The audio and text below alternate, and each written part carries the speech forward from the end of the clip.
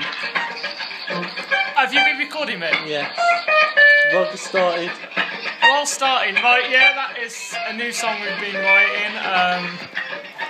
I'm sorry if I'm not standing up right now. I've fucked up my back carrying resin, so yes. I think I'm playing that on my phone, aren't I? Yep, that's a hint of our new song. Also, we finished recording our EP after, let me guess, about over 19 months. I measure my time with my girlfriend based on how long we took to do our EP.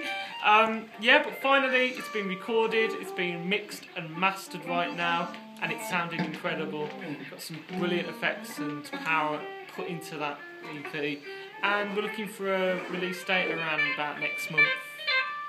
So we'll keep you tuned. Hopefully we'll have a lyric video in that soon. And a release show. Maybe. And a release show, yeah. That depends on Ben being available for one. Are you going to be available for one? Do it first. Oh, right. What about t-shirts? T-shirts, they'll probably be available in July too, along with the EP release. Luke, you got anything to add? Our new vocalist, he's put some incredible Might as well just show him now.